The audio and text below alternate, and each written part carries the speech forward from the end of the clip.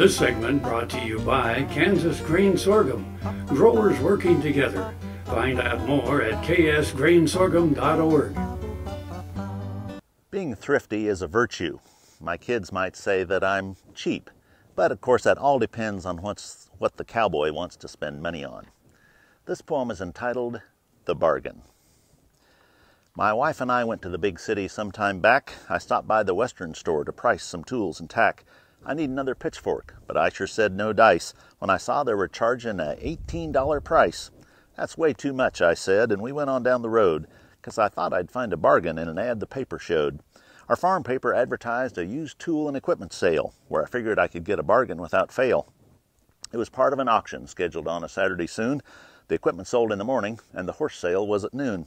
So I bid on a pitchfork when we went over to the sale and got it for $8, less than half the price retail.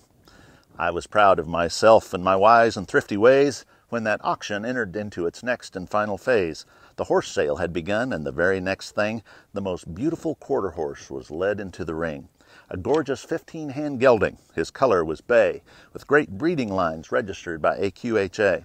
The owner gave a glowing talk about his many strengths. To have that horse, I realized I'd go to any lengths. So in spite of my wife whispering in my ear, I raised my hand and caught the attention of the auctioneer. And then before I hardly realized just what I did, I ran her up and finally got the winning bid. I put that horse in the trailer, and we drove to the home place, but I didn't like the look I saw upon my dear wife's face. I could tell I was seriously on my wife's bad list. I finally said, "Hon, I'm sorry, I just could not resist." I knew she was suffering buyer's remorse from the $4,000 I'd spent on that horse. I said, "I guess I'm sorry for the way I behaved, but don't forget that pitchfork and the $10 that we saved." Well, it took a while, but my wife has finally forgiven me. She says I am a poster child for false economy. Happy trails.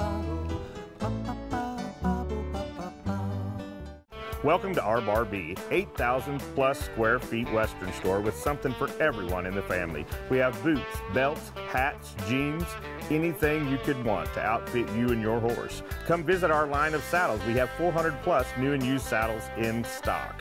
We offer tack, grooming supplies, headstalls, breast collars, you name it, we've got it for you and your horse. That's our Bargin, 1 mile east of Highway 4 on Northeast 39th. Our Bargin, where Western is a way of life.